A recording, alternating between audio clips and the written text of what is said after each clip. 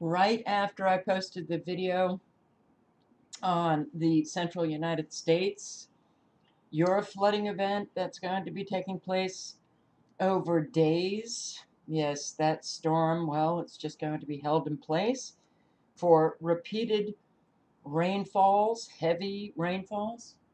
I come across this article. Budding tropical storm threatens to menace U.S. Gulf Coast. I'm sorry for leaving you guys in Mississippi and Louisiana and the Florida Panhandle and Alabama.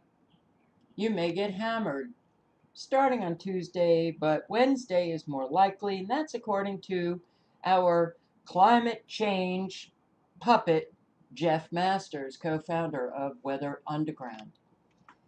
Collection of thunderstorms that are developing in the Caribbean, northeast of Honduras. They have a 70% chance of becoming a tropical storm named Michael in the next 5 days. So when our repeated heavy rainfalls are going to be over in central United States, then the Gulf states.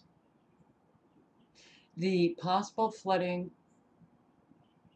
begins. Do you notice how the weather warfare has really picked up?